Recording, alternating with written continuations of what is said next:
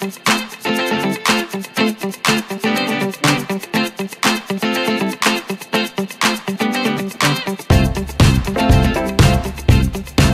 now let's talk about leaky gut. How many of you have heard of leaky gut?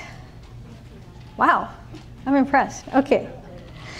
So leaky gut is also known as abnormal intestinal permeability.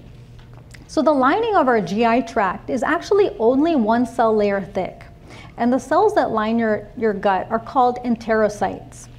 It was designed this way to make it easy for us to absorb nutrients from our gut. But the downside is that if your gut is traumatized by toxins, sugar, inflammatory foods, ibuprofen, antibiotics, or stress, there can be disruption in the tight junctions between the cells or the enterocytes, and that can cause impaired gut permeability, also known as leaky gut. Now, there is an objective way to diagnose this condition, and that's by measuring zonulin level in the stool. So zonulin will be elevated if there's any disruption between the tight junctions between those enterocytes. So if zonulin is elevated, the patient has leaky gut. So leaky gut allows foods and other environmental toxins to readily enter the bloodstream and cause immune dysregulation. You know, we're constantly exposed to viruses and bacteria in the environment. So our gut is our first line of defense against all the incoming toxins.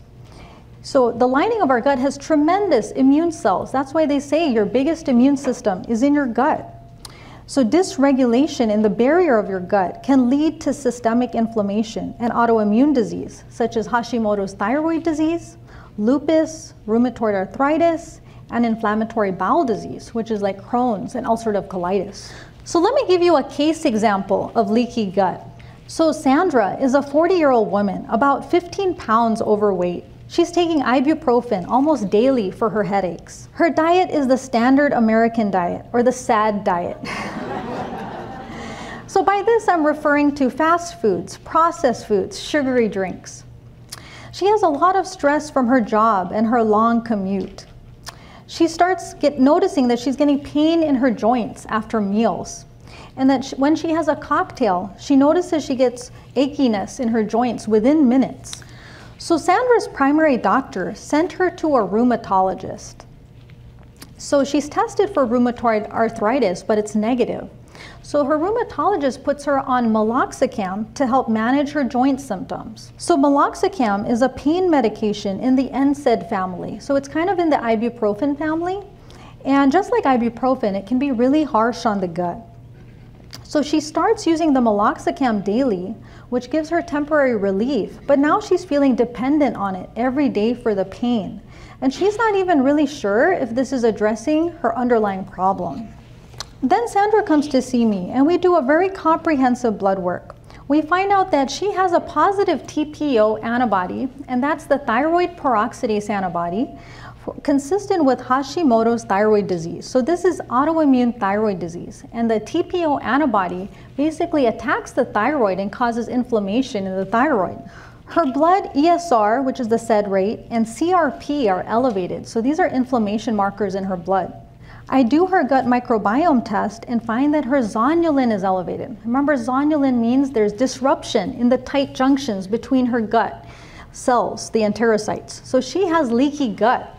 She also has another marker of inflammation in her stool called the fecal secretory IgA, which is high. So basically, Sandra is inflamed. Her main problem is inflammation. And basically, the inflammation that's causing the leaky gut and the disruption in the intestinal permeability is then causing her to have the systemic inflammation that's causing her joint pains and also causing the autoimmune thyroid disease. So the crazy thing is meloxicam reduces pain in the joints, but it can actually worsen the inflammation in the gut. So it leads to like a vicious cycle of inflammation in the body. So how do we treat Sandra? So first, we clean up her diet. We have her avoid all refined sugar, high fructose corn syrup, and trans fat. We have her avoid all the ibuprofen and meloxicam. Then we give her a special amino acid called glutamine. Glutamine is healing to the enterocytes that line the gut. We also have her drink some bone broth because bone broth is naturally rich in glutamine, We give her probiotics to reboot and recolonize her microbiome. I give her B-complex vitamins to help with her sugar cravings. And then lastly, I give her fish oil, omega-3 fatty acids to help reduce inflammation. So for pain, if absolutely necessary, I'll have her use Tylenol because Tylenol does not cause any inflammation in the gut. And then sometimes I also prescribe topical ketoprofen gel. So ketoprofen is like ibuprofen, but because it's topical, a patient can just apply it on the joint that's bothering them and they don't have to use something that's going to affect their gut. So 3 months later, Sandra comes to see me and she's lost 10 pounds. She no longer feels inflamed. Her joint pain is gone. Her headaches are gone. And her TPO antibody for her Hashimoto's thyroid disease is down 50%. And then her SED rate and CRP, the inflammation markers in her blood, have normalized. So this is a good example showing how treating gut inflammation and leaky gut can help reduce inflammation in your whole body and lead to better regulation of the immune system in autoimmune disease.